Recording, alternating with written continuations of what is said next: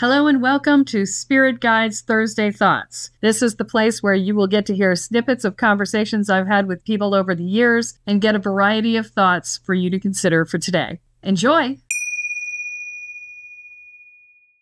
In the spiritual sense, when we talk about guides, we're talking about something a little different there, right? Yeah. What are guides? Guides are entities that are on the other side of the veil. Think of them as your spirit Sherpa from the other side, you know? Okay. I mean, I'm the one who's here talking to you and giving you some advice on stuff around magic, but they're the people who are on the other side. So, like your guardian angel. Your guardian angel is sort of the guide, right? Mm-hmm. So they'll make sure that you don't go in places that are going to be dangerous to you. But your spirit guides are actually your interface with the spirit world. And so when you learn how to talk to them, when you learn how to connect in with them, and you learn how to communicate with them, then they can be incredibly useful. I actually have an open channel to my guides at all times at this point. I haven't always, but, after 20 years of practice, they talk to me, I talk to them, and it's all good.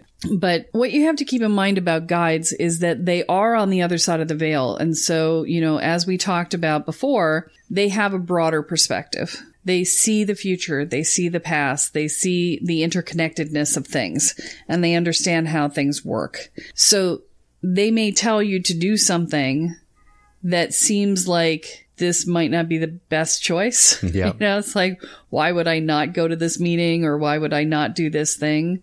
But then later you discover that it was a very good choice. I mean, if you look into the history books, there are a ton of people who had tickets for the Titanic who never got on the boat. There were a ton of people who were meant to be in the Twin Towers that morning and didn't go, or were running late so that they didn't make it.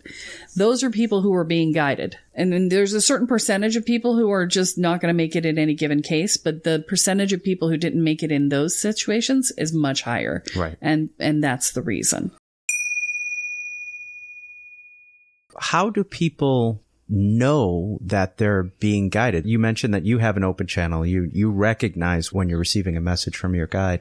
How can people sort of tell that difference? So sometimes it's something as simple as you're being delayed, right?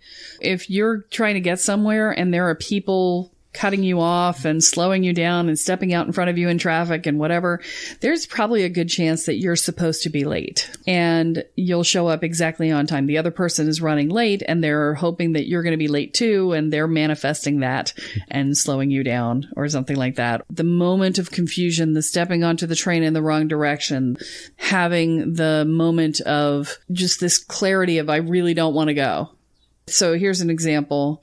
And even now, sometimes they'll do this to me. Wednesday this past week, I was supposed to be at an all-day event that I really didn't want to go to.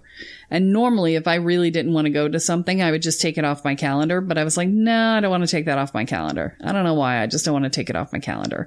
So I had the whole calendar day blocked out because I was supposed to be going to this thing. And I really didn't want to go. And even up until the day before, I was like, oh, okay, I've got this thing tomorrow. I'm going to go. It's in my calendar. I'm not supposed to take it out. I don't know why. Morning comes, and I had decided the night before that because of traffic, I was going to go a little late because I didn't really want to be there anyway, right? So I'm like, I'll be there a little late. It'll be fine. Turns out a friend of mine ended up having a major meltdown that day. Mm-hmm. Just completely on the floor in a puddle. And I spent 6 hours on the phone with him that day, off and on throughout the course of the day. I would not have had that time if I had not left that on my calendar. Yep. I would have had other things booked in. Sometimes it's just that shows up. It's just this feeling of, no, I don't want to do that. I don't know why, but I just don't want to do that. That's an interesting thing, because it then leads me to believe that one of the important pieces of connecting with your guides is not only sort of acknowledging that the messages are coming through, but also recognizing that those things that would be frustrating elements of your day might be intentional and purposeful. And it sort of changes your perspective. Don't get frustrated about it. Look at what the potential cause is of this or the reason behind this is, and it may be for your benefit. Take an example of, let's say you were doing that interview and it wasn't the Twin Towers. It was somewhere else, but you got on the train going in the wrong direction. You're late for the interview and therefore you don't get the job. And you're thinking, oh my God, this is horrible. Well, what you don't know is that if you had gotten the job, you would have been miserable. Right. Or you would have missed the opportunity to get this other job that made you meet the love of your life. Yeah. So sometimes we think that our guides did us wrong because we haven't seen down the path yet. Mm-hmm. Right. It's like, but I really needed that job. Right. It's our guide saying you'll understand in time. Right. Yeah. I tell people, I'm like, the first 5 years I started really talking to my guides, I spent a lot of that time cussing them out. Yeah. Telling them to fuck off. I'm not doing it. No, I'm not going there. I'm mad at you, whatever. Right.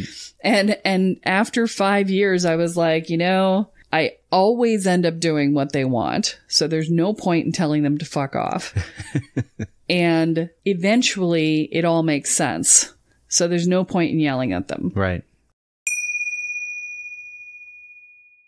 And that's it for this week's Thursday Thoughts. Join us tomorrow for the Ascend Day on the Spirit Guides podcast.